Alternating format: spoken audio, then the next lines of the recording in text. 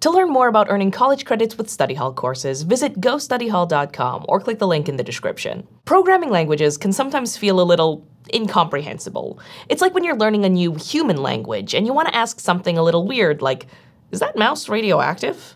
But all you can come up with is basically, glow, small rat. Yeah? But with practice and an ever-growing Java toolkit, we can communicate well enough to get a computer to do exactly what we want. And we'll start to see that the exact same instructions can be communicated in simpler and more convenient ways. For instance, part of the power of computers is how efficiently they handle the mind-numbing, repetitive tasks that would take us humans forever and that we would almost certainly mess up. So we basically want one piece of code over and over again. Technically, we could accomplish that by copying and pasting that piece of code however many times we want. It's super clunky and hurts my soul, but it does the job. But to make our program simpler and way easier to write and interpret, we can use the magic of loops. In our episode on while loops, we learned how to repeat actions with conditional statements. But if we want just straight up, no strings attached repetition, the for loop might be the hero we need. I'm Sabrina Cruz, and this is Study Hall, Code and Programming for Beginners.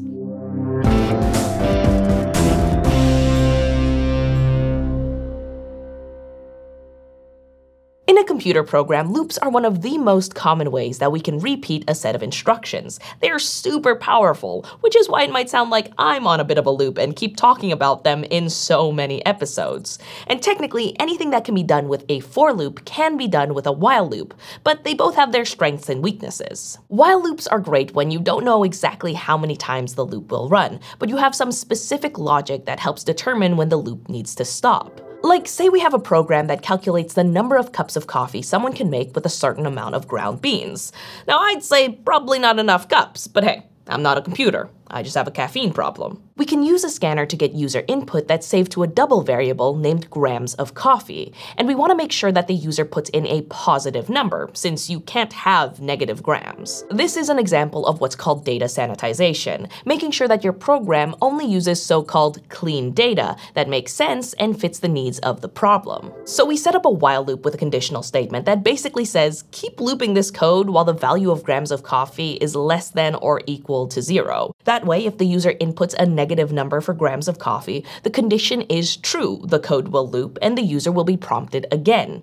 The while loop will run as many times, or as few times, as it needs to. When the user inputs a positive number for grams of coffee, the condition becomes false, and the while loop will break, and we can proceed with the rest of the program. When we do know exactly how many times we want to repeat a chunk of code, while loops can do the job, but they also have some drawbacks. To see why, let's write up a while loop that counts up from 1 to 5. You know, in case you want to make sure that all of your fingers are still there, or you want to keep track of how many coffees you've had. We start off by defining an integer variable named count, which we set equal to 1 outside of the while loop. The conditional statement of our while loop says that count must be less than 6. Then inside of the curly brackets, we have code that increases the value of count every time the loop runs. Technically, this will do what we want, but to follow the logic of what happens to our count variable, we have to look in 3 different places in the code. That might be okay for a simple program, but for more complicated code, things can get really confusing. And I really don't need to make my code even more of a hot mess. So this is where for loops come in.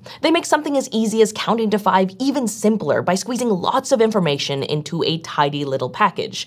Kind of like how all of my hopes and dreams can be contained in 1 cup of coffee. Or 2. 3. Let's look at a for loop that does the same thing as our while loop example. We start by writing for, followed by parentheses, with 3 key terms inside. First, we have our counter, or index initialization.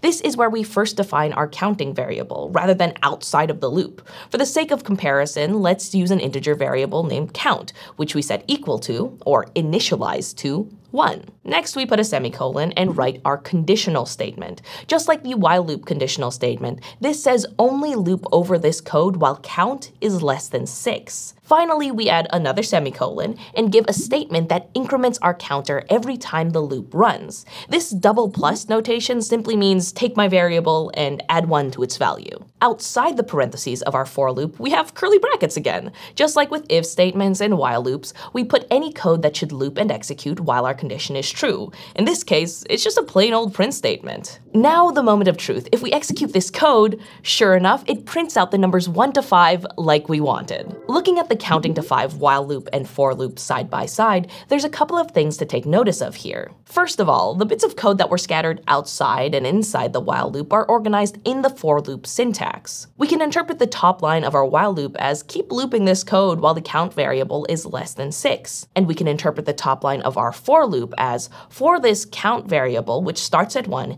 keep looping this code while count is less than 6. And every time the code loops, increase our count variable by 1. That's way more information built right into the loop's definition. Second of all, the code inside of the curly brackets of the while loop has the bit we want to repeat, and it has the code to update the variable in the conditional statement. Otherwise, the loop will just never break. But the code inside of the curly brackets of a for loop is just the bit we want to repeat on its own. We can swap this print statement out for anything we want to do exactly 5 times, like say printing out an address. But as great as for loops are, they aren't a one-size-fits-all tool. For loops aren't as adaptable as while loops, so they're not a great choice when you don't know how many times your loop has to run, like in our coffee code from earlier. To see how to solve more complex problems with for loops, let's head over to Tamar. He's a phys ed teacher who organizes the after-school 5-on-5 soccer club. Tamar organizes a round-robin tournament each semester, so every team of 5 kids plays every other team exactly once.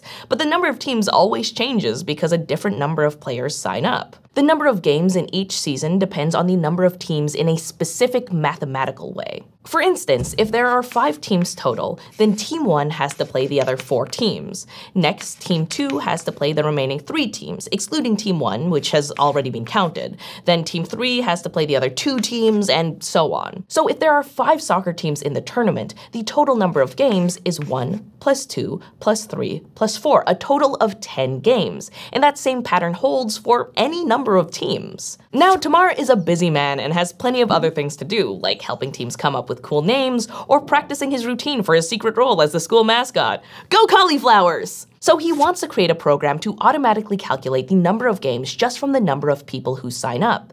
And he recognizes that this repetitive, incremental addition is exactly the kind of thing a for loop does best. Pulling up his Java code editor, Tamar starts off with the trusty scanner to read in the value for an integer variable called number of players, which is the number of people that signed up to play. To get the number of teams, he uses an expression to divide his first variable by 5, since it's 5-on-5 soccer. He also uses the floor function provided by Java's math class to drop the remainder, because we don't want a fraction of a team. Now, that doesn't mean that anyone gets excluded. Some teams will just have a 6th person and they'll take turns playing. But these kinds of assignments aren't the point of Tamar's program. All we need is the whole number of teams. So next, Tamar defines an integer variable called number of games, which he initially sets to 0, because this is what the program is going to add up for him. And now, Tamar can write his for loop. Remember, for loops have 3 key parts in parentheses. First, Tamar sets up a counter initialization starting at 1.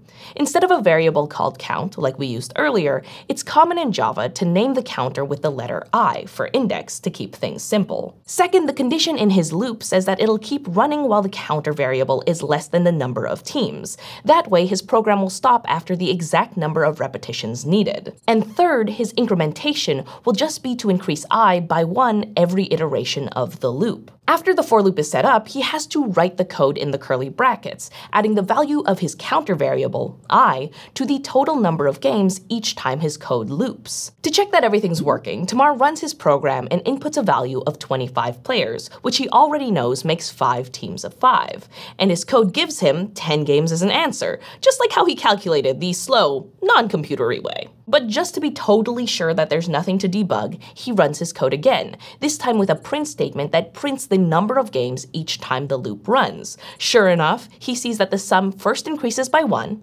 then by 2, and so on, as expected. And with that, he's got himself a neat little tool that'll help him schedule each semester's soccer games, no matter if 16 or 300 kids sign up for the club. Tamar solved his soccer game problem by harnessing the structured power of a for loop because he knew exactly how many times he wanted to loop the program. But he could have coded a solution with the flexible logic of a while loop too. Or if he asked the math teacher for help, they might have said, what you're calculating is triangle numbers and there's an easy formula. You don't need a loop at all. The power of for loops is that they give repeatability in a way that's readable, traceable, and changeable in our code. And as you practice both kinds of loops, you'll get used to the differences, and they'll become a staple of your programming powers. By thoughtfully choosing tools every step of the way, we make things better for ourselves as programmers, and the better our programs turn out. If you're enjoying Study Hall Code and Programming for Beginners and are interested in taking an online course and earning college credit, check out gostudyhall.com or click on the button to learn more.